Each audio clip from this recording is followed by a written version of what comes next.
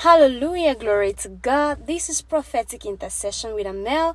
You are welcome. It's always a privilege to come your way with a prophetic message from God. If this is the first time you're seeing me, the first time you're coming across my channel, God bless you. Thank you so much for stopping by. I pray that God will use this channel to minister to you in the mighty name of Jesus. Amen. God says, you are the one. You are the chosen one.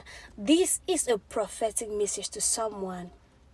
God says you have been called and set apart for a unique task. God is calling you to change the narrative of your family, to change the status quo, to break the records and set a new one for your family.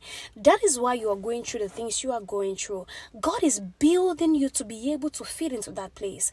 Because you have been called and you have been chosen, things cannot just be normal with you. You have been called to do great and extraordinary things.